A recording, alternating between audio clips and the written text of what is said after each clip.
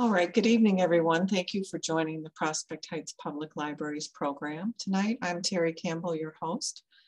I want to remind you that our Nature Speaks series is in partnership with the Prospect Heights Natural Resource Commission, and we do 4 of these programs every year.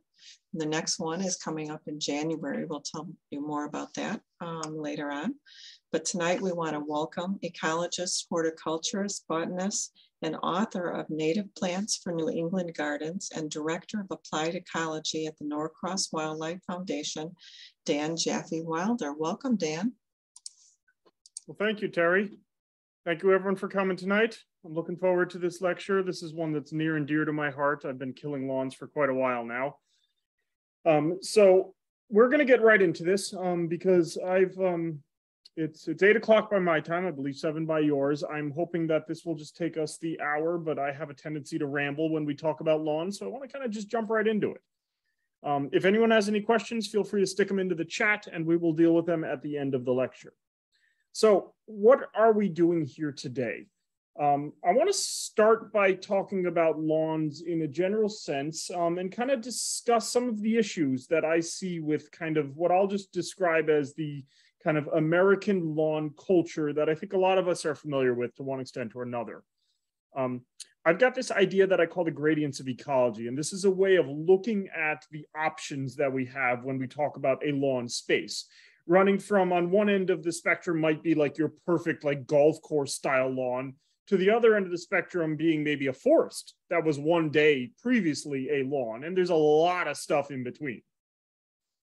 We'll talk about how you treat your traditional lawn right. So assuming that, I'm talking to folks who have a lawn, and let's say I maybe get a little bit of the message across, but not that much, and you think, well, there's a few things I can do. There are indeed a few things you can do, and there's a lot of small steps that each one of us can take that can really add up, especially when a lot of us start to do it. We'll go from there into the non-native alternatives, the eco lawns, the clover lawns. We're not quite at what I'll call that kind of perfect level, but we're making some really good progress at this point. We'll start digging then into native alternatives, things like strawberry lawns, carex lawns, a variety of others. And then I'm going to get into kind of the idea of a space that was once a lawn that maybe isn't any sort of lawn anymore. And as we start working our way through these different categories, you'll see that things will start to look different. The first one's looking one heck of a lot like a standard lawn, maybe not like the picture here, but a standard lawn.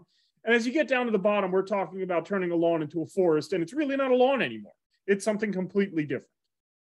So let's start with the problem. Why is it that I don't like lawns? Why am I giving a lecture that says kill your lawn? For anyone who doesn't know, lawns are the largest, I spelled largest wrong. I'm just realizing that now. I've given this lecture so many times, never noticed that.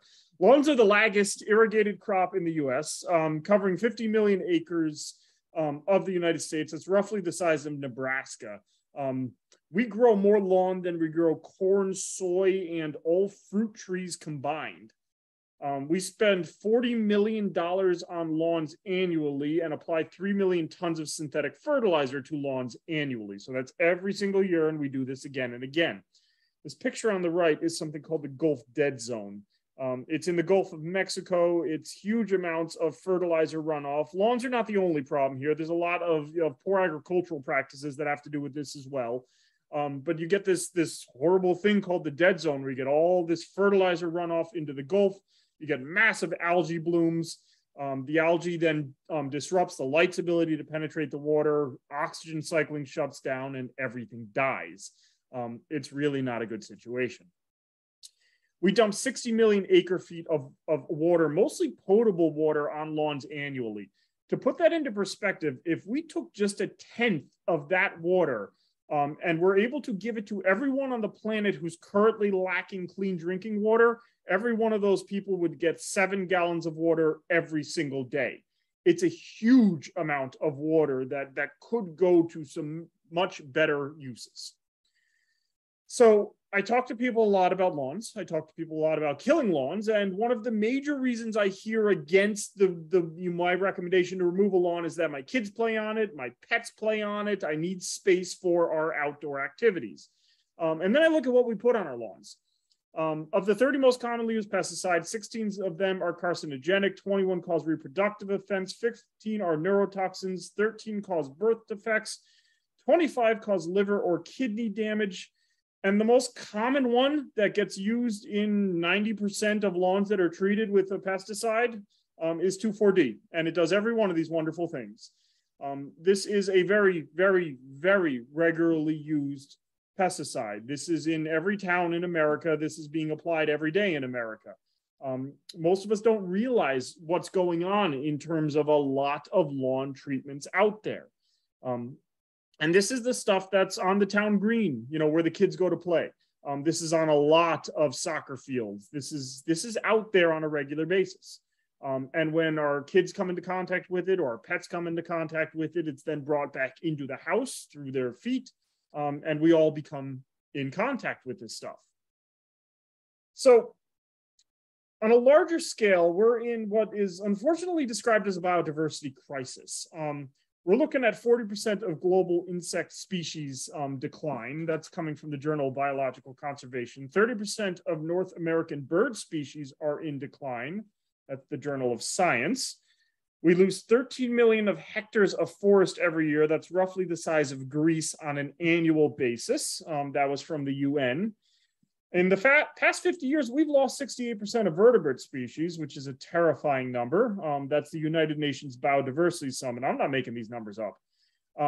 And so to be local to me, I know you guys are Ohio, but in my area in Massachusetts, we have lost 25,000 acres to development in the past 5 years. And that includes 9,300 acres of what is considered high priority conservation land. I don't know what your numbers are, but I'm going to guess they're somewhere in that sort of range. These are major problems. This is not a small issue. And I can't lay lawn at every, you know, the lawn is not the only problem here. This is a much bigger issue than just lawns, but lawns are a big part of it. Habitat, so when I look at rare species, endangered species, a lot of the reason I do the work I do, there's all of these reasons why a species might become rare or endangered. And the number one reason every single time is habitat loss. And habitat loss is due to a number of factors, but development, large scale industrialized level sort of agriculture, housing tracts, these are where a lot of the habitat loss is going. And we need to be realistic about this. I can't say stop building houses. That's not a realistic statement. And I can't say stop growing food. That's just as unrealistic. What we need is good ways to do these things that we need to continue being able to do. So that means smart development. That means supporting your local farms. That means polycrop systems. There's a lot of good agriculture out there. I've been told before I'm too hard on agriculture. I'm hard on industrialized level agriculture that causes huge amounts of habitat loss. But I'm no fool. I am, to a very small extent, a home scale farmer. I have a lot of friends who are farmers, and when it's done right, it can be a boon for habitat. And that's what I want to see more of. So how do we combat habitat loss? On a general kind of person by person basis, support local land conservation and build habitat where you can build habitat. One of my major tripes with lawn is that it's a waste of space. Forget all of the problems with the lawns, the pesticides and the water waste and all that. I look at a lawn and I think, geez, that area could be habitat. It's not concrete. It's not currently a house or a driveway or a road or a business or one of these things we need. It could be wildflowers. It could be forest. It could be a native lawn alternative. This is a place for every one of us, or at least a lot of us, to build little pieces of habitat in our own back or front yards. So what can we each do? I've done the doom and gloom of this section. Let's get into some positive stuff. You can kill your lawn. And I tend to like to make that statement because it catches people's eye. That being said, I don't like the dogmatic approach. So what I'm going to give you today are tools. If you want to kill your entire lawn and reforest it, I will give you the tools to do that. But in most cases, what I want to see people do is just treat their lawn a little bit differently. Maybe reduce it by 10%, maybe plant a few more native plants. There's a lot of these really small steps that are very doable, and they really do add up. So if you get all fired up after today's lecture and then you think, geez, I don't know if I want to kill my whole lawn, that is perfectly fine. Do a little bit. Maybe next year you do a little bit more. Maybe the year after you say, you know what, I got a lot going on this year and I'll wait a year and maybe do a little bit more the following season. There's nothing wrong with these small steps. And that's what I want to give you today. So as I mentioned, we're going to talk about these gradients of ecology, this kind of steps that we can take. And that starts with on the top of the list. I should really put this on the bottom of the list, but the top of the list is what's called, the perfect lawn. And this is your classic, like perfect golf course style lawn. So it's a complete monoculture. It's nothing but turf grass. This is treated with pesticides. This is mowed way too often. This is irrigated. This is all the things that, frankly, the people in this audience are probably not doing, but I'm sure you know someone who does, or you drive by the golf course. And again, I tend to knock on golf courses. They're not all bad. There's some pretty cool ones out there that are doing some pretty good things. But the traditional mental image of that perfect golf course lawn. As you start working your way down, you've got the idea of a traditional European turfgrass lawn that's being treated in a more sustainable manner. That is probably the smallest, easiest step that any one of us can take, and it can make a huge difference. From there, we get into our low-mow options and non-native replacements. Things like low-mow lawn, no-mow lawn, eco-grass. There's 100 different versions of them out there. They're all roughly the same. And eventually we get into native alternatives. What's not on this list is converting a lawn into something completely different. So for this list, we're talking about it's still a lawn. The native alternative is, depending on which one we choose, is going to look very different. I got one that still looks pretty lawn-like, but a strawberry lawn is going to look very different from a traditional lawn. But all of these options here are, to one extent or another, still a lawn. They're going to grow reasonably low. They're going to be walkable to one extent or another. They are going to be a lawn, kind of. Okay, so let's start with the easy stuff. How do you treat your traditional lawn right? I call this the plight of Kentucky bluegrass. So turf grasses are a mix of things. There's a lot of different species that are used. They really range from one region to the next, but Poa pratensis, Kentucky bluegrass, is the most common one, and it's in most mixes. Most lawns are actually a mix of a couple different species. Poa pratensis is the biggest one. It's named Kentucky bluegrass. It's not from Kentucky.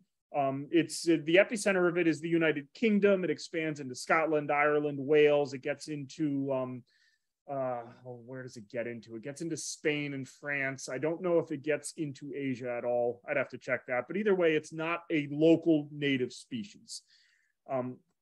Where it comes from is an area that gets a lot more water than we do. I mean, we get a lot of water in the Northeast, and I'll lump you folks in Ohio easily into my broad spectrum of the Northeast, even though it's probably not accurate. But either way, we get a lot of rain. Our soils are not completely depleted of nutrients, yet none of what we've got is what this plant is used to in its native range. It gets a lot more, rain in the UK, and it's got a very different nutrient system, mostly a higher pH that allows for more easy access to nutrients. So we take this plant that doesn't tend to do well around here, and we stick it out in our lawns. And in order for it to do well, we need to water it and we need to fertilize it. So we give it food, we give it water. The weird thing is, God forbid this stuff actually starts to do well and grow, we immediately break out mowers and we cut the thing down to size. And what that does is it stops the plant's ability to develop a good root system. All plants on this planet, to one extent or another, are going to be in a balance of above ground and below ground growth. You can't have a huge crown on a plant and no root system, and you can't have a huge root system with no above ground leafy material. And so we've got this plant that doesn't get enough water, doesn't get enough nutrients, and doesn't get the chance to grow a good root system where it can then pick up more water and nutrients. So we're stuck in this cycle where our plant's just kind of always struggling to survive, and we are pretty much keeping it on life support. And then with a plant that's constantly struggling to survive comes all sorts of problems. And when you look at a lot of these problems, you go to the lawn care company and say that I've got blight, or I've got crabgrass, or I've got, kind of plantains growing. The solutions to these problems always treat the problem, but not the underlying source of the problem. If we've got, plantains growing, they will come in with an herbicide that will spray and kill all the broadleaf plantains.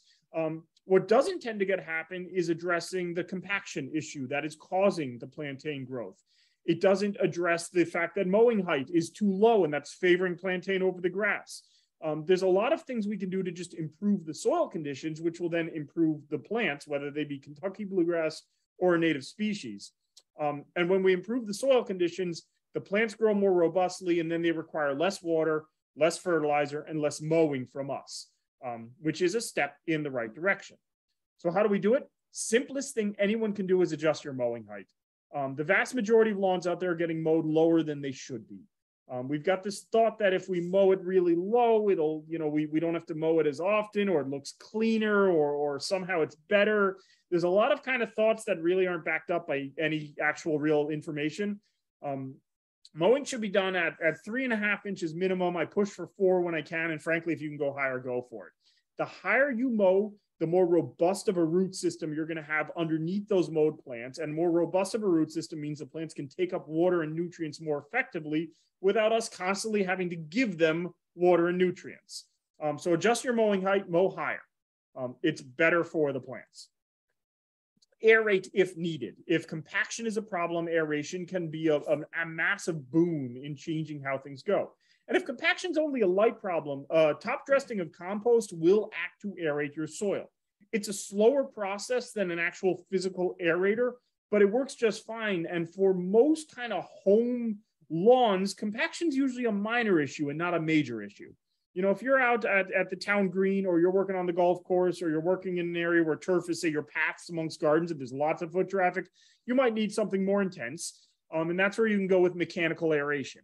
And this can be done in a number of different ways, but frankly, most aerators are available for rental through rental centers, and it's something most people can get their hands on without much difficulty. You don't actually need to go out and buy one of these things. The other option is you can actually get, and they actually have been shown to work quite well, you can get what amounts to spikes that attach to the bottom of your shoes, and you walk around on your lawn. And it sounds pretty stupid, and it looks pretty stupid, but it actually works really well. So if you're kind of getting past that compost level of aeration, go out and buy some spikes, or rent an aerator, and this will make a big difference. Finally, my favorite thing to do with traditional lawns is embrace the weeds. So we've been taught by a lot of different lawn care companies, Scott's is great in their advertising, that a lot of these plants are weeds. And I want to kind of rephrase the idea for a moment. So imagine you've got two options. You've got an area that is low and is green, and that's option one. Or you've got an area that's low and is green with splashes of purple and white and pink and yellow and red in it. Which would you choose? The idea that so many of these plants are weeds is really wrong. There are lots of plants that will grow in a lawn that are really quite beneficial, both to the lawn itself, to the nutrients of the system, as well as to a variety of pollinators and wildlife. And frankly, they look nice. So a couple of my favorite lawn weeds that I think are better than most lawns. Violets are by no means a weed. I don't know why we were ever taught they were. They are fantastic plants. The vast majority of the violets that you find randomly growing in the lawn are natives. There's an English violet, which is not native, which is reasonably common, but is not at all problematic. It's a whole lot less problematic than lawns are. And violets are really valuable on the landscape. There's a lot of some of our less common, and in some cases common, but just wonderful Lepidoptera, namely our butterflies or moths, that require violets in their younger caterpillar stages. A lot of fritillaries require violets. And if you're not sure what a fritillary is, type in regal fritillary to Google, and you're going to see a picture of a lovely butterfly. And they require violets. There's a lot of different species out there. Identifying them is usually quite problematic, and frankly doesn't matter. It's whether it's pink or yellow or white in your lawn. Either way, it looks nice. Some of the common ones in my region, at least, we've got a lot of blue violets in our area. Most of them are this one on the right, Viola sororia. This one is common in Ohio. In fact, both of these are common in your area as well.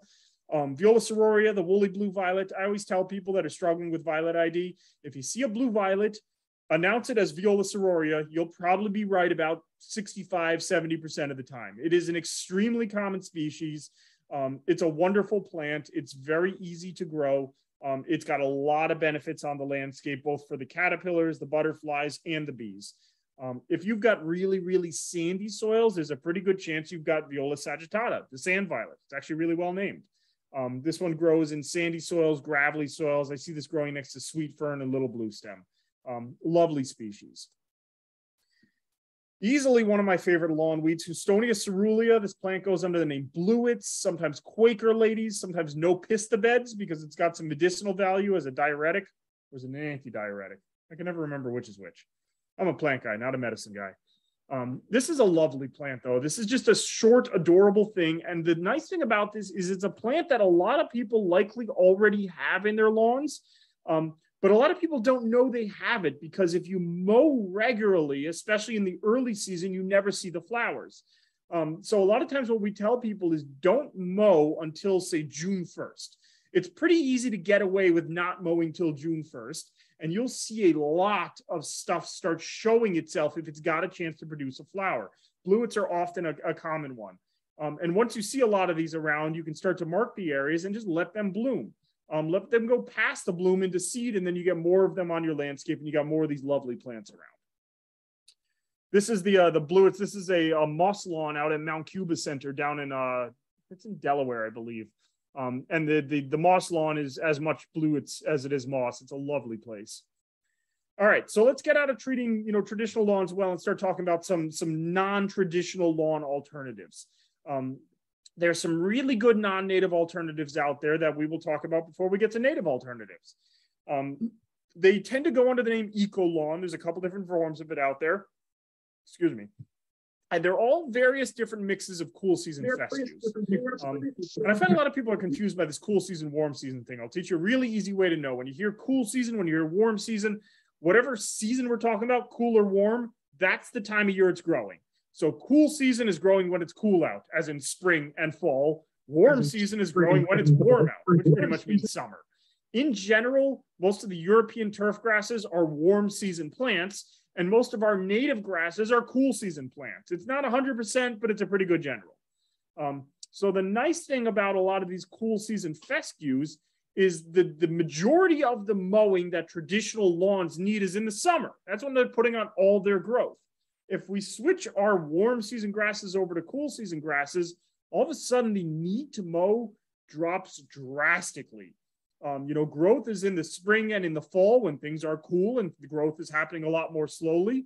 So in these areas, you can usually get away with mowing them once, twice a year, or sometimes not at all, depending on your conditions and your goals. I usually recommend mowing at least once every 2 years if you want to maintain it as lawn. Otherwise, at least in my area, you get tree seedlings and eventually it turns back to forest. And you might like that, and that might be a good thing. But if you're trying to maintain it as lawn, you want to mow it at least every now and then. But we go from mowing what is often, well, I was actually looking it up the other day. The average American spends 72 hours a year mowing, which seems like an extreme waste of time to me. But we could mow for 72 hours a year, or we could mow once or twice a year. I like the once or twice. I frankly don't enjoy mowing. These eco lawns require no water or fertilizer once they're established. They don't need any fertilizer ever, but they definitely need watering when they're establishing. And the nice thing about these is these are adapted to thin soils. So when you've got a lot of lawns that fail because we've got this really nasty practice of when we're building new houses, we strip off all the topsoil, we build the house, and then, we come back 6 months later and offer to sell topsoil to the new homeowners. And what we've got is we're down to mineral soils, and the turf grasses don't grow well in mineral soils. They need good soil. And you go to the store and they say you need, a minimum of 6 inches, recommended 18 inches of topsoil. And you look at what putting 18 inches of topsoil on an acre is, and you see the costs, and all of a sudden we've all got 2-inch topsoil lawns, and they're not doing very well. These cool season fescues do just fine with that, or even in mineral soil.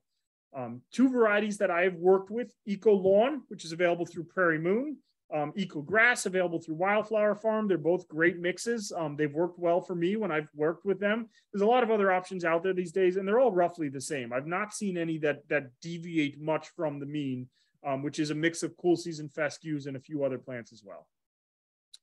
Another different option is white clover. White clover lawns are getting pretty popular.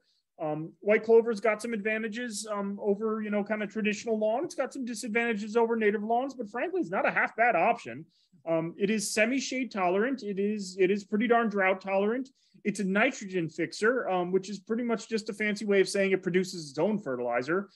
So like the eco lawns above, it really doesn't need much water at all. It does not need fertilizing. Depending on how tall or what variety of white clover you require, the mowing regimen varies quite a bit. But anyway, even the highest mowed white clover lawn needs to be mowed a whole lot less than a traditional turf grass lawn. So it's a pretty good option. I'll talk a little bit about the ecology of these as we get a little further along. But there's advantages and disadvantages to every one of these options, ecology being one of them. The two major advantages to these non-native options is time and cost. I will get into in a moment planting native lawns, and the time and cost for planting native lawns will always be higher than the time and cost for planting these non-native lawn replacements. These are available in 1 to 2 seasons, depending on how you do it and your conditions. And they can be sown as seed. You can go to the hardware store, go online and order a bag of white clover seed or this eco lawn mix, and you can throw it down on your landscape, follow the instructions, but you can throw it down on your landscape and you will have a lawn in 1 to 2 seasons. You can't do that with any of my native alternatives, not yet at least. I have options for kind of working my way around it, but the natives will always cost you more and take longer to establish with what we currently have available to us. The disadvantages on these, non-native alternatives is really ecological. They are definitely a major step up from a traditional lawn, but they've pretty much gotten to the point where they're not really creating much habitat, maybe a little bit, especially for the clover, a little bit. But they're not really doing much great on the landscape. They're doing a whole lot less bad than the traditional lawn, which is why I am happy to support these any day of the week. And this is a very doable option for a lot of people. But it's not as good as the natives. Let's talk about the natives. What if you could have a lawn that looked like this without any watering, mowing, or fertilizer? This is actually the same plant twice. It was just mowed on the right side and left tall on the left. This is Carex pennsylvanica. This picture here is what it looks like roughly around June 1st if it's left completely unmowed. This is it growing at Norcross in dense shade without any water, any fertilizer, or really any nutrients in this soil. This is a very shade tolerant species. It is the most shade tolerant species of anything we're going to talk about today. So if you've got a lawn with trees and it's really thin underneath the trees, this is a really good option for you. This is what the lawn will look like if you plant it and don't mow it all for the season. This is as tall as it'll ever get. Each blade of grass is probably about 9 inches long, but as you can see, it kind of, bends over at the top. And so the lawn will stand probably about 5 to 5.5, maybe 6 inches tall. It's got what I tend to just describe as a lush lawn look. And I like this look and I don't see the need to mow this, but I do recommend mowing it at least once a year, once every other year, if you want to keep it as lawn and stop the tree seedlings from taking over and going back to forest. What's interesting about this is a native sedge. It's not technically a grass, but to all equal parties, it pretty much is. It at least looks like one. So it produces a flower that's never visited by a pollinating insect. So you would think, oh, well, it's not going to have a ton of ecological value. But this plant here, Carex pennsylvanica, is the host plant for 36 different native caterpillars that turn into native butterflies and moths. This one plant here is more valuable to pollinators than a lot of pollinator gardens as a whole are. And it's because we tend to forget about the fact that the butterfly starts as a caterpillar. And caterpillars, for the most part, don't care about flowers. They're eating leaves. And blades of graminoid, of sedge, of grass are leaves. This is good food. And so you actually find that despite the fact that you don't see a lot of bees visiting this, you don't see a lot of butterflies visiting this, this is still a huge ecological step forward.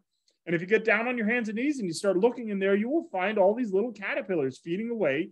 And eventually they will, move off and pupate and turn into native butterflies. Downsides on this one is time and cost. Downsides of all these are going to be time and cost. This is the slowest and the most expensive of my options today. It is also the most shade tolerant, and it looks the most like a traditional lawn. So there's checks and balances on this. It's going to take 3 to 4 years to plant this from scratch, and you need to plant this.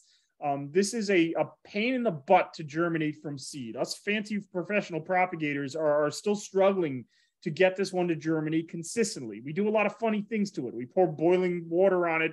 We treat it with acid. It's got to get very special cold, moist periods. So as a general homeowner or someone looking to replace their lawn, the way to do this is to kill your lawn and start planting plugs. And that's what an LP32 means. LP is a size. 32 is 32 plugs per tray.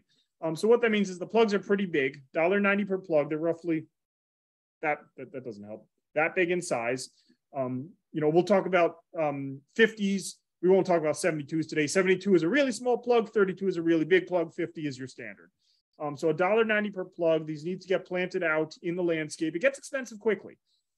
The nice thing about this plant and all of the other native alternatives that I'll talk about now is that they all spread rhizomatically, which means when you plant one, it spreads underground and then produces more stems above. So if you're thinking about doing an area with this, you can do a small area, get it established, and then instead of buying new plugs for the next area, you can just take chunks out of the old area and put them in the new area. The old area will fill back in, that rhizome will do its job, and the new area will start to grow as well. So it allows you to kind of leapfrog along, which is a method I really like because it's a whole lot easier than trying to tackle the whole lawn in one fell swoop. I want this to be doable for folks. So try and do maybe 5%, 10% of your lawn edges, maybe the areas right underneath the canopy trees. You can kind of piecemeal this and you can work your way out from there. This is probably my favorite, the wild strawberry lawn. Fragaria virginiana, this is our native wild strawberry.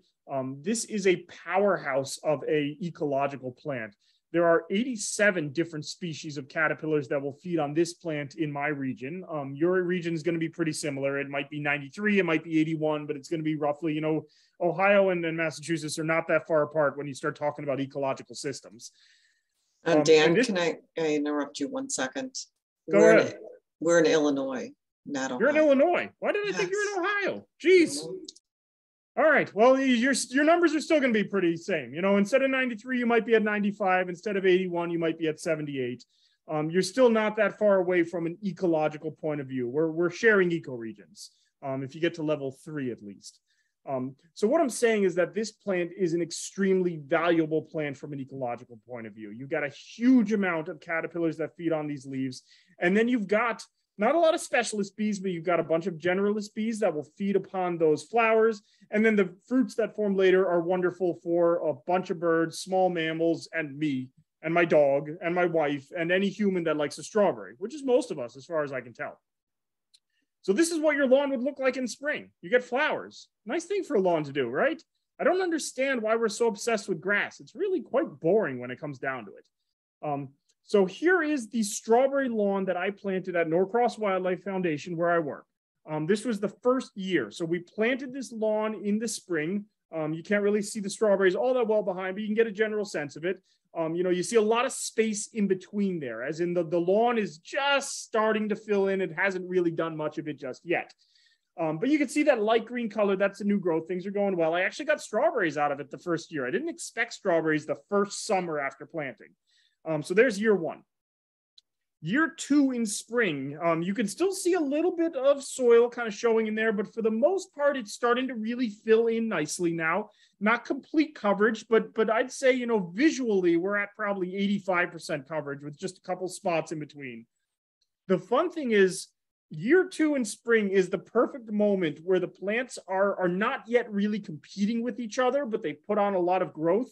So you will get the largest berries in your second spring than you will get out of this lawn for the rest of this lawn's life, unless you go in there and literally dig up chunks and allow it to refill back in, which actually is a good option for planting new lawns, but most people don't do that. You'll get more berries in future seasons, but they'll be smaller. So year 2 of the lawn is kind of a year to celebrate. This is that same lawn, the fall of the second season. So at this point, it is fully filled in. It took 2 years and it's fully filled in. It looks phenomenal in fall. My flowers are gone, my berries are gone, and now I've got fall color. This is something you'll get in any area with good sun exposure, which is where most of our lawns are. So you've got a plant that is hugely ecologically valuable. It feeds us, it feeds the wildlife, and you can abuse the living daylights out of wild strawberries. The previous plant, Carex pennsylvanica, the Pennsylvania sedge, can handle some light foot traffic, but it's never going to take the place of a soccer field. You're not going to be able to really walk on it on any sort of constant, regular basis. Wild strawberry, you can. You can abuse the living daylights out of this plant. It is pretty much a weed. But in this case, it's a really, really nice, useful, tasty, edible pollinator powerhouse of a weed, which I think means it's probably not considered a weed anymore. But this is my go-to plant for a lot of areas where I know there's going to be a lot of human interaction. So this is the lawn we are planting under our orchard out front. We've got apple trees, we've got cherry trees, we've got pawpaws, and it's wild strawberry underneath. And that works well because we are constantly walking throughout the orchard. We're checking our trees, we're harvesting, we're weeding, we're doing whatever we need to do. And this plant can handle the abuse. It can handle the free range chickens. It can handle the dog that likes to dig holes, and it can handle us having garden parties. Abuse tolerant plant. It's nice to have those.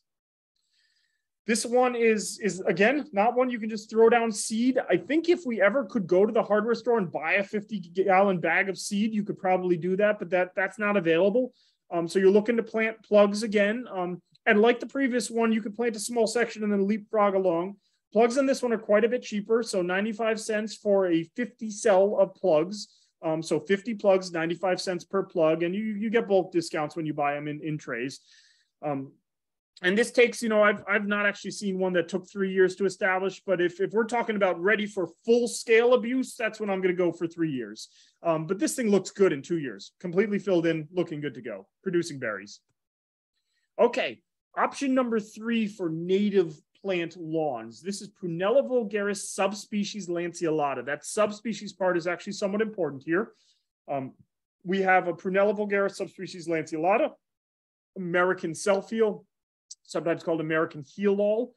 There's also Prunella vulgaris subspecies vulgaris. That's the European self-heal or the European heel-all.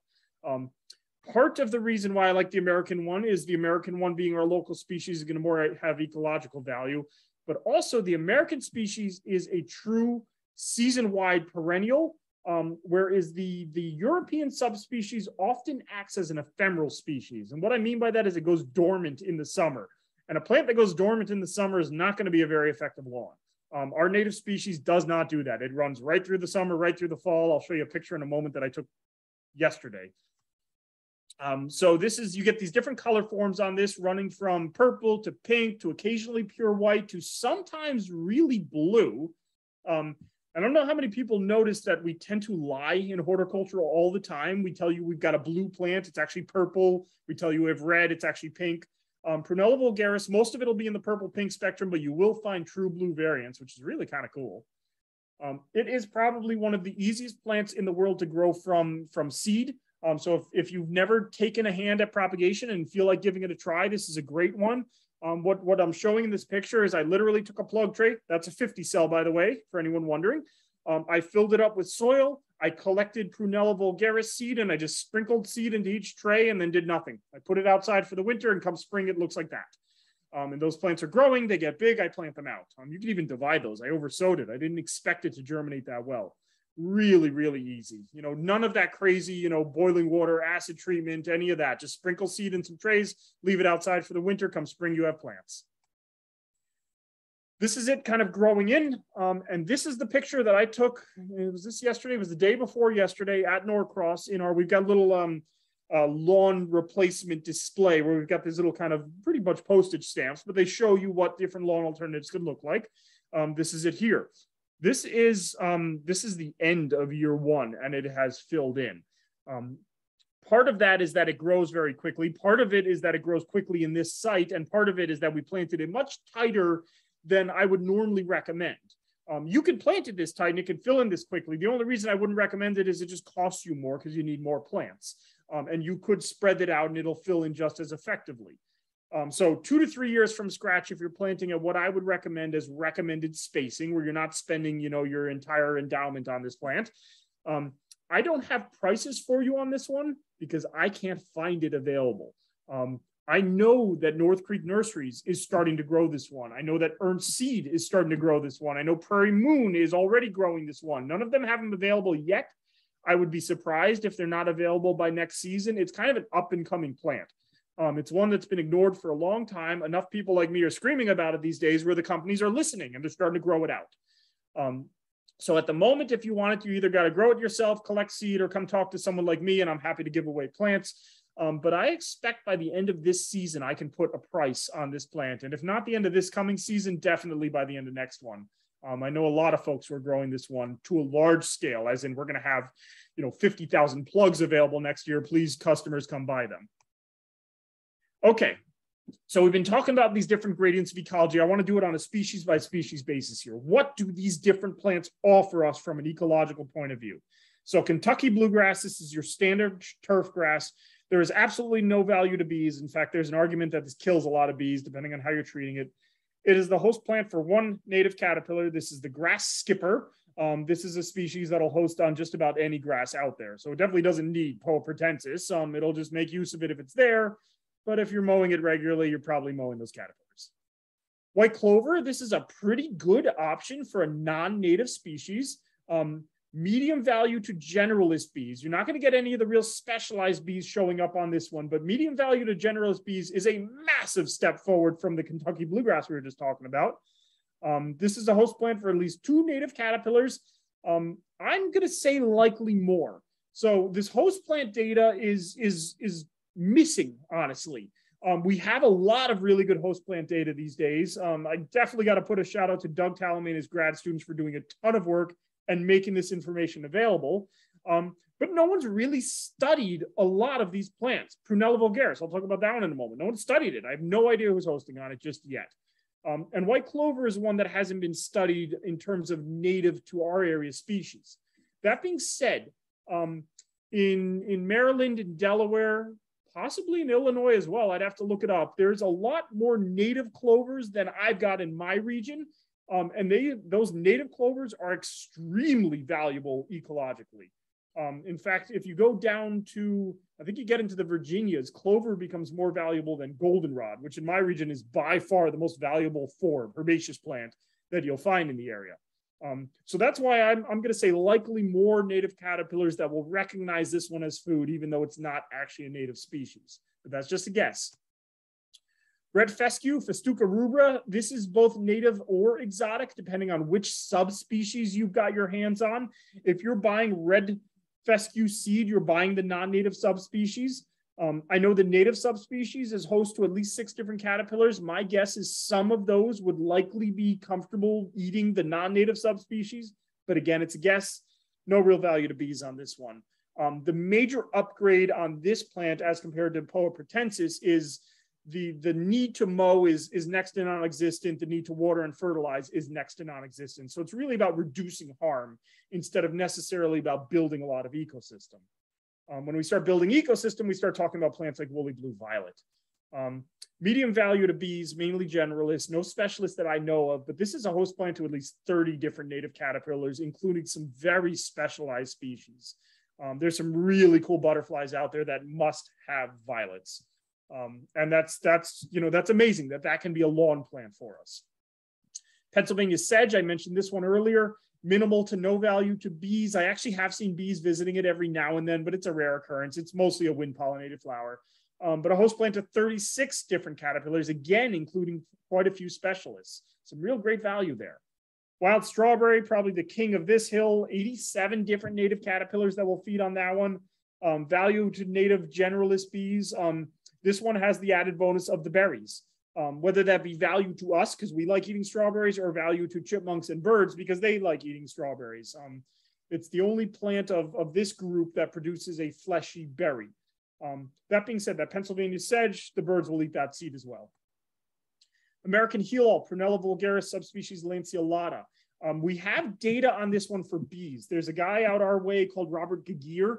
He's doing some really amazing bee research. He's also got some phenomenal grad students that are adding to that bee research. Prunella vulgaris is one of the plants on his top 5 list in terms of value for some really specialized, really rare native bees. If you want to support native rare bees, this plant should be on your list. There is no current data that I've been able to find on its value as a host plant, as in caterpillars eating the leaves. I'm going to say it's likely pretty low, though. It is a member of the mint family, and the mint family produces all of these really interesting anti-insectivory compounds. it's ironic that these compounds that are made to stop insects from eating the plants are exactly the same compounds that make us want to eat the plants. So when a mint smells minty or a bee balm smells bee balmy, we'll make that a word, you're smelling compounds that are meant to stop things from eating them.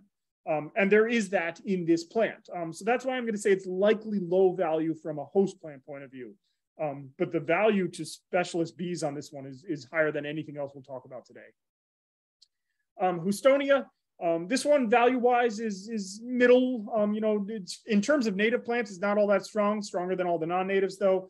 Medium value to early season native bees. There's some specialization in the small Adrena mining bees that'll show up in this one. Another one with no current data on host plant value. Another one that I think is probably likely low. I'm kind of obsessed with this plant. I spend a lot of time looking at this plant and I've never seen a caterpillar on it. And not that that is, you know, a hard, fast data point right there, but I feel like I would have run into some at this point if there was a lot of them on there. So a guess again, but likely low. Okay. And then the question becomes, why does it need to be a single species? You know, a traditional lawn is that single species, or at least the look of one. And a lot of the lawn alternatives up to this point have been a strawberry lawn, a selfie lawn, a carex lawn. But depending on your situation and what you've got available to you, you could very well just do a mixed planting that could be your lawn. And what you choose is going to depend greatly on your conditions, which is why I've got this list out here. And this is available as a handout. I sent it out earlier. I don't know how many people got it or didn't. If you don't have it, I'm happy to make it available, or reach out to the library. And I think they now have a copy. So you're going to want to pay attention to the specifics on this list. You can't just say, I want a geum, a heuchera, and an iris. Because your foot traffic tolerance, your spread rate, and your conditions are going to change everything depending on where you are. You know, if you're in full sun and dry soils, you want to plant plants that can do full sun and dry soils. And if you pick plants that are really low spread rate and put them right next to an even amount, something with a very high spread rate, you know, let's say we stuck some dwarf iris next to the Canada Mayflower, in a couple of years, you're going to have a lot of Canada Mayflower and not too much dwarf iris. So if you want those two together, you plant 3 times as much dwarf iris to one part of the Canada Mayflower, and they end up kind of playing nicely together in the long term. But you got to kind of think it through a little bit. Or you can do what I do and just shove a whole bunch of species into an area and say, whatever survives, survives, and you get a whatever survives, which always becomes a mix of species and is rarely what I expect it to be, but is usually at least somewhat close to what I expect it to be. And it's kind of fun to just let it happen. Foot traffic obviously is going to affect things greatly. I find that most people don't actually need to walk on their lawn regularly. You know, when I talk to people about lawns and they say, you know, oh, I need something that can handle a lot of foot traffic. My kids like to play soccer on it. And I say, oh, really? You know, how old are your kids? And they say, well, the youngest is 38 and he hasn't lived here for 15 years. So I guess my kids don't need to play soccer on it anymore. And it's kind of this light bulb moment. So if you just need to pretty much have something low and neat looking in your front yard, you can go with any of these low foot tolerance plants. If you do have kids who play soccer on your lawn, or it's a lawn underneath an active orchard or some other place where you're going to be actively working on it, you're looking at the medium to high, you know, kind of tolerance plants. Okay, as I said, the list is available. So getting out of lawns a little bit and starting to look at some other options. Can your lawn be reduced? What are you actually doing with your lawn? Why do you need it? If you don't really need it, that's when you could start saying, maybe my lawn could be gardens. Maybe all the lawn I need is just turf trails among gardens. We do this at Norcross to an extent. Our turf trails aren't really European turf grasses, but we do things like wild strawberries and mixes of other species. And these lawn areas, as best they are pretty much our pathways amongst natural areas, garden areas, meadows, and so on and so forth. And a lot of people look at their area and say, you know what, yeah, I could expand gardens and I can make my turf in between. It's not for everyone, but it's an option. I often like to ask people to kind of take a map of their property. It doesn't need to be a fancy one, you know, do a Google Images, just kind of screenshot and look at your lawn and say, what parts of this lawn do I not really need? Because in a pretty quick period of time, I could say, you know what? I don't want that lawn right by the roadside. If my kids are playing on the lawn, I don't need to encourage them to be right on the roadside. And that big long strip in back, what is that doing for me? It's a pain to mow. I can get rid of that. And maybe that other little piece there. And all of a sudden, with very little thought, I've been able to reduce my lawn by 40%. And this is something most people can do when you start looking at your lawn and look at how much of it you really use. you realize there's actually a lot of it you don't really use. That could be something else. What could that be? That could be a lot of things. That could be trees, that could be gardens, that could be vegetables, that could be, wildflowers. Or in many cases, what I find works well is to pick a single species, maybe two, maybe three, but find something you really like and make clusters of it as these edges.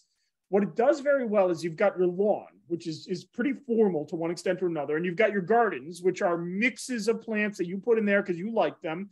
And this single species planting is often a really nice transition. It's more formal than a true garden, but less formal than a lawn. It requires little to no maintenance. So what do you plant? Prairie dropseed is one of my favorite choices. This plant is probably pretty darn common out in your direction. It's pretty rare in Massachusetts, but it does well around here in a planted setting. This is one of those plants that I always like to describe. This one flops lovely. It's got a tendency, it starts off tall and standing up, and then it kind of droops over and it almost looks like little waterfalls. And then the flowers stick up in the middle. A really, really lovely grass, very slow growing. This is one for a patient person. Little blue stem, a much faster growing grass, not very fast growing, but everything's faster than prairie dropseed. This plant has a lovely value of turning these lovely colors in fall. It's kind of in fall beauty in my little blue stem meadows right now, and I'm enamored by it. I am every year this time of year. Yellow tick seed, this plant was really popular in the 80s. It seems to have gone out of style. I'm not sure why. I'm trying to bring it back. It's a tolerant, easygoing, kind of solid growing plant. It can just handle a lot of tough conditions or a lot of different conditions, which makes it quite useful. Both this one, Anise hyssop, and this one, broadleaf mountain mint, are ones that I often work with for this value. The reason for this is that being on the edge of a lawn, these plants will sometimes creep into the lawn. And if you're mowing your lawn and you mow over Anise hyssop or broadleaf mountain mint, you just immediately get bombarded with these lovely smells. It smells like sweet anise. It smells like mint. It's a really nice plant to be occasionally hitting with the mower because you get all those aromatic compounds in the air. It's quite lovely. The other option is to start going into trees, shrubs, gardens, and various other kind of wildlife friendly options. When you start reducing lawn, you get to start kind of playing with what would I do in that space? And maybe it's a lawn, maybe it's a single planting, maybe it's a new garden, maybe it's a vegetable plot. You've got options. Okay, getting even more extreme. Let's talk about killing an entire lawn and doing a meadow. This is something that's really been catching on a lot lately. I've been seeing more and more of these around, these kind of just front yard meadows. Oftentimes they are, kind of mowed on the edges, usually a path mowed through the middle gives it a nice kind of formal, purposeful look, which I think is really valuable for a front yard meadow. Most of these are usually kind of lower meadows, and that can be done a couple different ways. You can either pick plants that stay low, or a lot of times people will give this a mowing kind of like once during the growing season to kind of bring it down to size, and it regrows and it allows it to stay short. There's advantages and disadvantages to that. So how do you go from lawn to meadow? Most people like the idea of just not mowing and seeing what grows. Unfortunately, it usually doesn't work. For most lawns, if you leave a lawn as it is and stop mowing it, all you end up with is a tall lawn. The Kentucky bluegrass actually goes to seed. It finally produces good roots, but then it seeds around and it doesn't tend to work well. The times where I found this can work is when you've got a lawn that's doing really poorly already for one or two of these kind of extreme conditions. Either you've got a really wet area and the lawn is drowning, and that will often the lawn will die and you'll get wetland species that emerge. Not too common for most lawns. The more common one, though, is you've got really, really thin soils. Maybe the contractor stripped off all the topsoil before you bought the house, or maybe you just live in an area like me with a lot of glacial outwash, and you've got these very sandy soil conditions. These are not areas where lawns tend to do well, and if your lawn is already on the really thin, not so good side, and you just stop mowing it, there's a decent chance what'll start showing up will be things like asters and goldenrods and little blue stem and milkweeds, and you can actually get away with this. That being said, that's maybe 5% of the people I've dealt with. The vast majority of us need to actually kill our lawn if we want to kill our lawn. So what I mean by that is zeroing out, as in the lawn goes away and a new meadow gets put into place. There are kind of maybe 2.5 major ways that most people go about doing this. There is solarizing and there is smothering. So solarizing, this is often confusing for people, but solarizing is using clear plastic, not black plastic, not cardboard, not anything else. You use clear plastic, the idea being that the sunlight actually penetrates the plastic.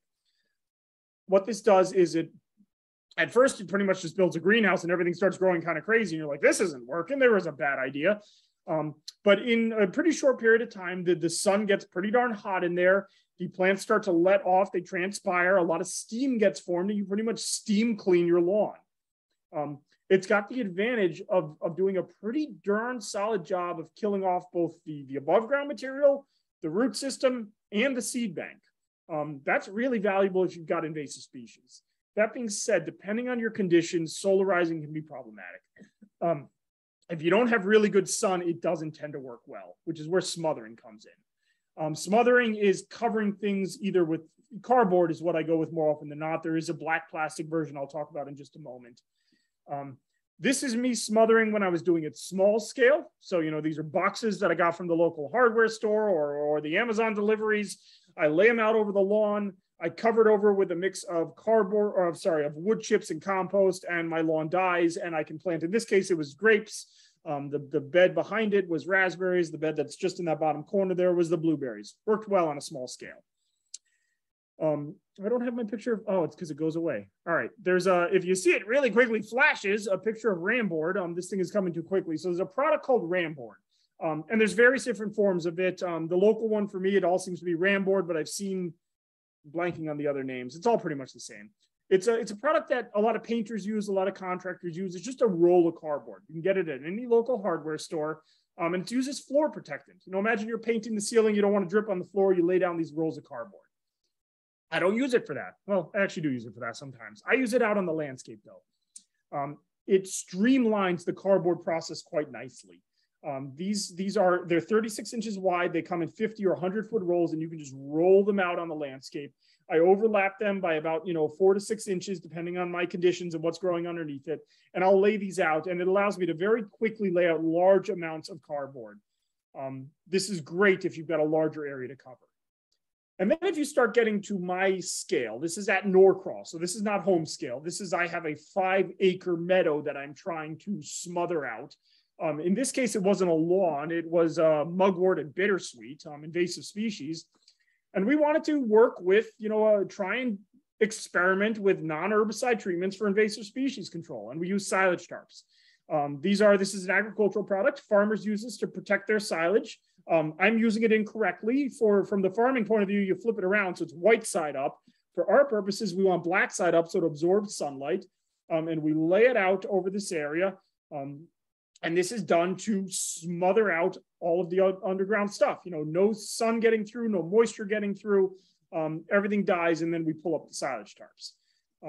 This works well it works well enough on the large scale. I'll compare it in a moment to other options.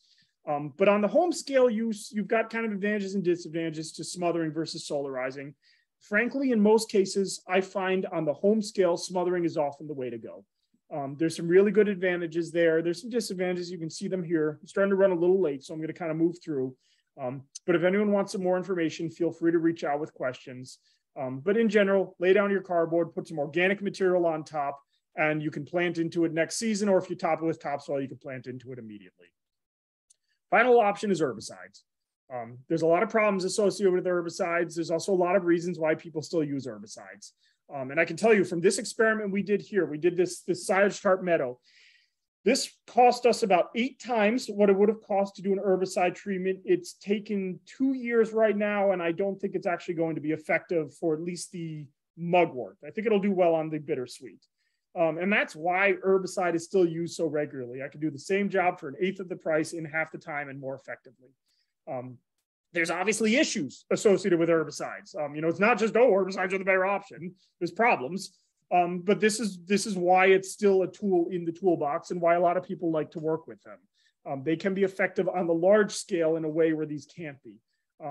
That 5-acre meadow in silage tarps cost me $2,800. And that's just the cost of the silage tarps. That's not the cost of the sandbags, the sand to fill the bags, the labor, the time, all those other things. And eventually I've got 5 acres of plastic that is going into a landfill somewhere. So it's not a silver bullet, but it's an option. Okay, final kind of wrapping it all up before I want to open this up to questions. This is the how-to in quick succession. First one is decisions. What are your goals? What are your resources? What works for you? Because every one of the sites is going to require something a little bit different. Second stage is murder. Remove your current lawn. How do you remove your lawn? What methods are you going to go through? Are you digging it up? Are you using a sod cutter? Are you doing any of the things I mentioned today? Timeline, a season, maybe 2, but probably a season. Stage 3 is what I like to call the initial establishment, and this is where things really start getting different. If you're sowing seed, most of that's done in fall, depending on what you're sowing. If it's a little blue stem, you could do it in spring. But your eco-lawns, your clover, your native meadows and grasslands, this is mostly fall sowing. If you're planting plugs or divisions, you're likely going to be doing that in spring. You could do that, frankly, in the middle of summer, as long as you can water the living daylights out of it. You can plant a lot of these in fall. The one thing I'll say is plugs, if planted late in fall, have a tendency to frost heave. So you want to make sure you plant them well in advance of the first frosts. And then stage 4 is your early establishment. So a lot of these plants don't need any watering once they're established, but before they're established, you want to make sure to keep them well watered. Weeding as needed, depending on the species, what you're doing, how you prep your soil, you might need to do little to no weeding, or you might need to do a lot of weeding. The amount of weeding you need to do in the long term becomes next to nothing, but you need to help these plants to get established.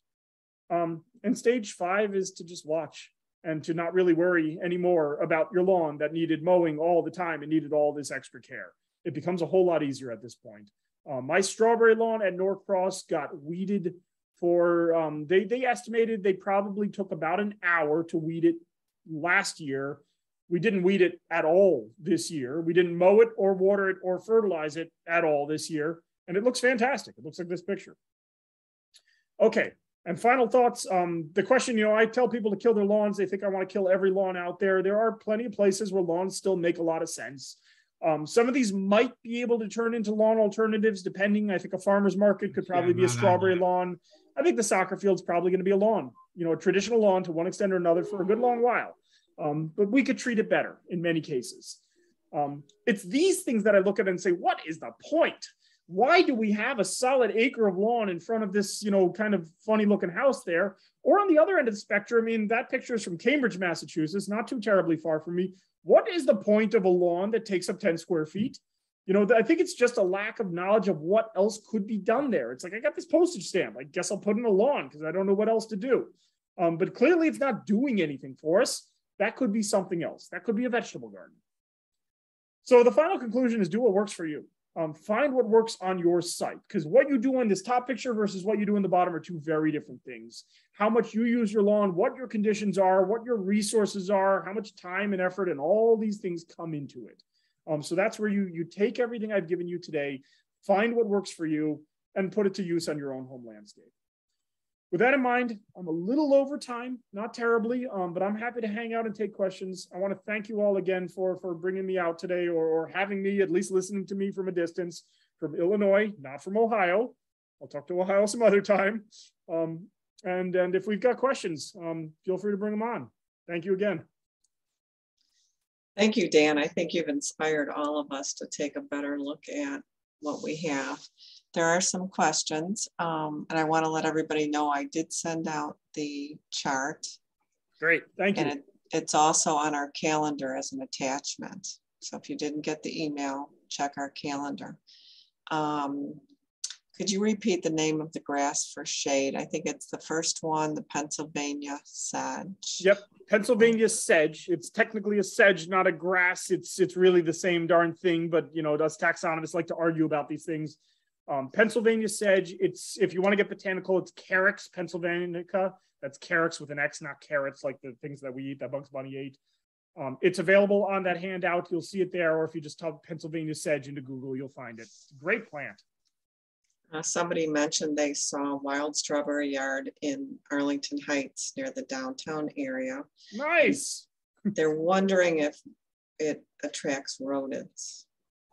It attracts chipmunks and squirrels and birds. I've seen them plenty. I would think that if you're in the middle of the city and you've got a lot of rats around, they're probably going to eat your strawberries. But I have put in a lot of strawberry lawns, and I have not seen any increase in rodent activity. I've not seen any increase in tick activity either. They appear to build more of an ecosystem. And especially if you're in an area where you can start building more of an ecosystem, you start bringing in a lot of predators as well. So, you get your chipmunks, but you also get your hawks, and the hawks eat the chipmunks. That's something you're not going to get in the middle of suburbia or the middle of the city, but it's something you start getting if you're on the outskirts and can start seeing a little more of a full ecosystem. But I've not had any rodent issues with strawberry lawns, and I put in quite a few of them at this point. Now, is there a strawberry plant that is an actual weed? Because I have these in my yard and I thought they were a weed. This is probably the plant. This is a vigorous spreader. That's why it can handle all the abuse that I mentioned that it can handle. There are at least 2 native strawberries and one plant called the mock strawberry, which is not a strawberry. But if you've got a plant that looks like a strawberry that has a white flower, not yellow, and produces a little strawberry, then you probably have wild strawberry. It's a very common native plant. And if you don't want it in an area, you call it a weed. And if you're me, then I call the lawn a weed and say the wild strawberry is what I want. But this isn't a rare species. This isn't something that's hard to find. If you think you've got it, you probably do. Okay, somebody said here the fertilizer guy pitched aerating and overseeding, told him to do it in the spring and lawn looks lush enough. How often do you really need to take care of the real compaction? So if your lawn looks lush, you don't need to do it. It's that simple. Fertilizer and aeration is a solution to a problem, but if the lawn's growing well, you don't have a problem. You keep in mind that this is how the guy makes his money. So there's some kind of ulterior motives there. They love to sell fertilizer and aeration. It's a service, it puts their kids through college. But both aeration and fertilizer are both solutions to issues that if you don't have, there's no need to pay for or do. Over-fertilization is a problem, can cause a lot of additional problems. Never heard of over-aeration. I'm sure it's possible, but it tends to be expensive. If you're having someone do it. So unless you see a reason, if you've got thin areas, if the lawn is failing, if you're seeing issues, that's where these are often decent solutions. But as you describe, if the lawn looks good, there's absolutely no need to fertilize or aerate. The more you fertilize, the faster the lawn's going to grow, and the more you need to then mow your lawn. I love slow growing lawns. It's kind of the whole point behind those fescue mix lawns is they grow so slowly, you really don't need to mow them much at all. But I don't know, some people like mowing and we've been told we need to fertilize regularly, but it's not true. Someone wants to know what's better for killing weeds, the cardboard or the solarizing? It depends entirely on your conditions. I find the cardboard is more often the better option because the solarizing needs just the right conditions. It needs full sun, absolutely no shade. And it doesn't work well in very dry soils. That steam is a part of it. So if you've got, traditional average soils and full sun, you can go the solarizing route. I often like smothering because assuming we're going cardboard and putting some organic material on top, it actually builds healthy soils. And then you can plant more varied things in it. It requires a lot of material though, whereas, the solarizing is just that piece of plastic and you don't have to add a whole bunch of material. That being said, smothering is organic. It's biodegradable. Nothing goes into the dumpster eventually. And with solarizing, we're talking about a single-use plastic. So there's no one is better than the other. It really depends on your conditions and your goals.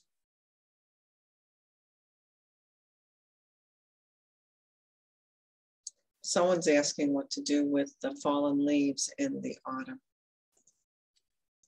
Again, depending on your conditions. So if we've got one of the native lawns out there, you don't need to do anything at all. Carex pennsylvanica is actually an understory species. That's a Pennsylvania sedge. It likes having leaves on it. As they rot, it'll grow right through them and they feed the lawn.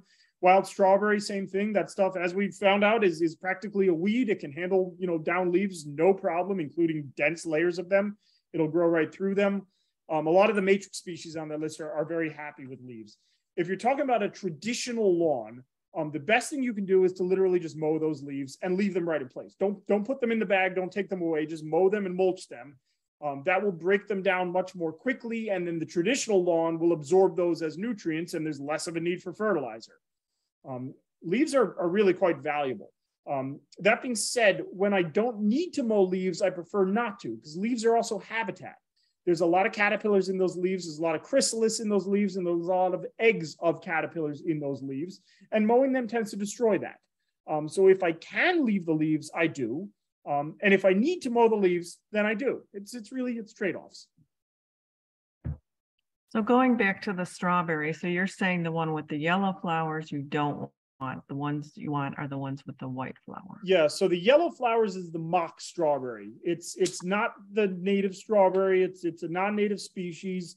It tends to be weedy. It probably would make a pretty decent lawn alternative, but it doesn't have really any ecological value. Whereas the native strawberries have the white flower. They have a berry. The mock strawberry has a berry that looks like a strawberry, but tastes like nothing at all. Like you literally put it in your mouth and you're like, where did it go? And you're biting it and there's just nothing there.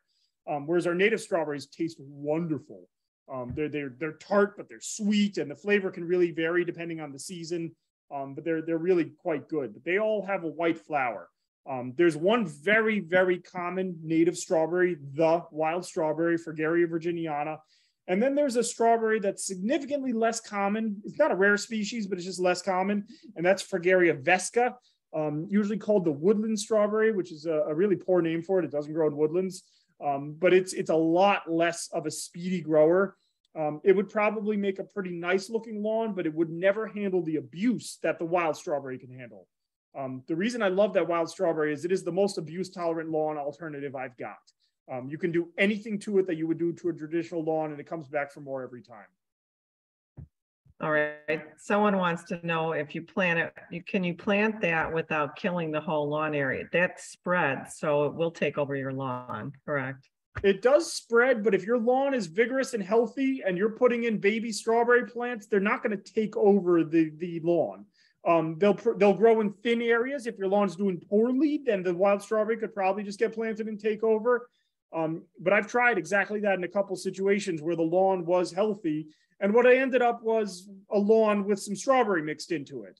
And it was definitely a good step. It was, there's a lot of ecology included in that strawberry, but the lawn's still growing like a lawn and still needs to get mowed regularly and still needs everything else. So, if you really want to go the wild strawberry route in terms of a wild strawberry lawn or patch or whatever we want to call it, you need to kind of clear out that lawn to begin with. Okay, someone wants to know how you feel about hairy bitter cress. They have a lot of it, and would you hand pull it out or just leave it? So there's a bunch of different bitter cresses out there. There's some native ones. There's some non-native ones that are not problematic, and there's at least 2 that are invasive. And I'm not as familiar with your exact area to tell you whether or not hairy bitter cress is invasive.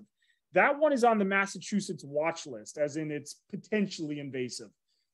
It's also one that can be managed with regular mowing, which if you've got a big patch of it is often a lot easier than trying to pull out individuals. You got to interrupt it from producing seed. It's actually a short-lived plant, but it's very good at producing seed and new ones are constantly coming. So if you can interrupt that seed production, which requires regular mowing, then you can get on top of it and you can start kind of working on something else. That being said, plants like that and a lot of these others get smothered just as easily as lawn. So lay the cardboard down on top, put your strawberries on top of that, and you're good to go, and you don't have to keep worrying about the hairy bitter cress.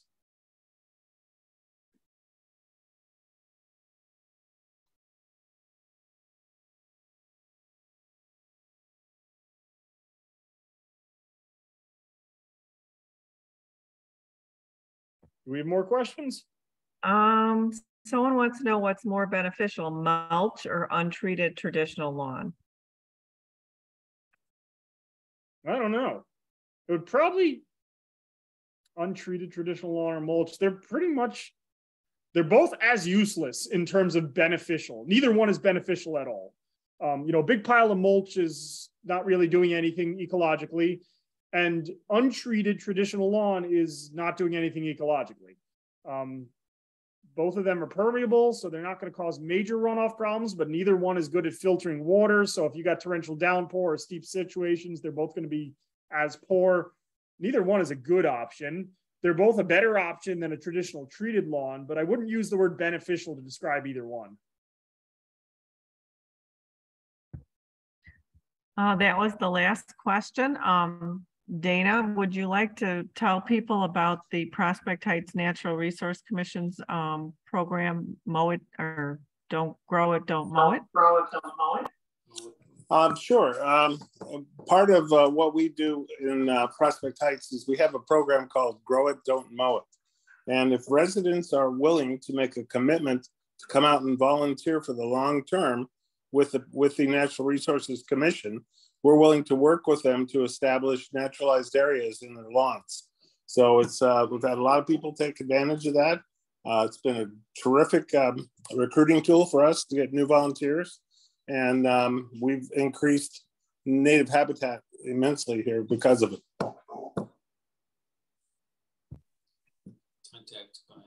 Thank you, Dana. Yeah, Thank you you, can Dana.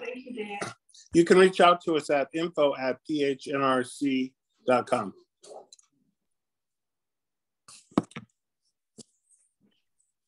Thank you, Dan, for a wonderful prep.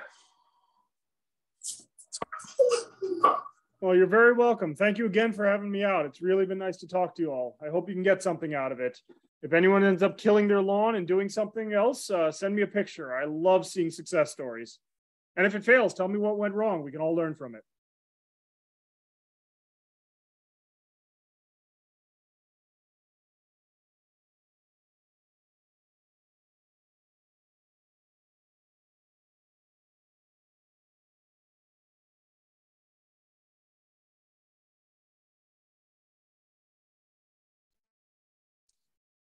All right, thank you everybody for joining us. Once again, I want to let you know that the next Nature Speaks is in January, and we have Kevin,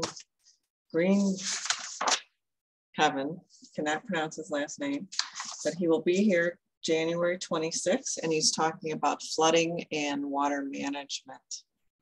So join us for that. Thank you again, Dan, and have a good evening, everybody. Thanks, Terry. Have a good one, everyone. Nice talking to you all.